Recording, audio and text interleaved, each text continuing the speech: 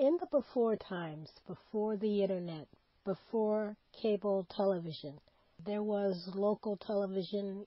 That was about it. 3 channels, 3.5, depending on where you lived. And so when we started getting British programming, we were stunned and amazed because of how good it was. Now, let me qualify this. We saw The Prisoner in 1968, The Avengers, and then later on, Benny Hill.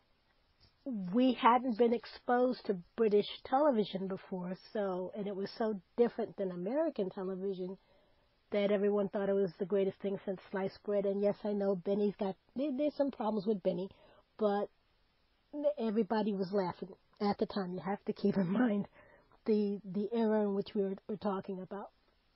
Anyway, so time marches on. We get access to Doctor Who. We get access to Are You Being Served? I had no idea who Frankie Howerd was, and I stumbled into Up Pompei. It's almost like watching a living comic book in that there's a structure, there's a format, there is a group of characters, and things happen to these characters, but nothing really changes. And I'm thinking about the old school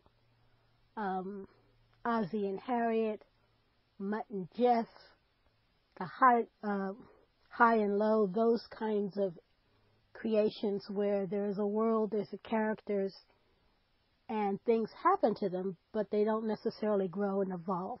So I'm watching Up Pompei, and it's a sex comedy, it's a sex romp, double entendres all over the place, and it just amuses me. I think it's not necessarily funny, but I get to hear Britishisms, I get to hear how people thought at the time, how much double entendres were in British comedies, and this one in particular. And so today I want to acknowledge that I watched Up Pompei. I've watched quite a number of them. I find them amusing. I find them a slice of the 1960s, and the basic purpose of it was to amuse the audience and to have some fun and crack some jokes. Now, some of those jokes are definitely inappropriate, but maybe that's why I like it. So, today's memory, acknowledgement, inspiration is going to be Up Pompei.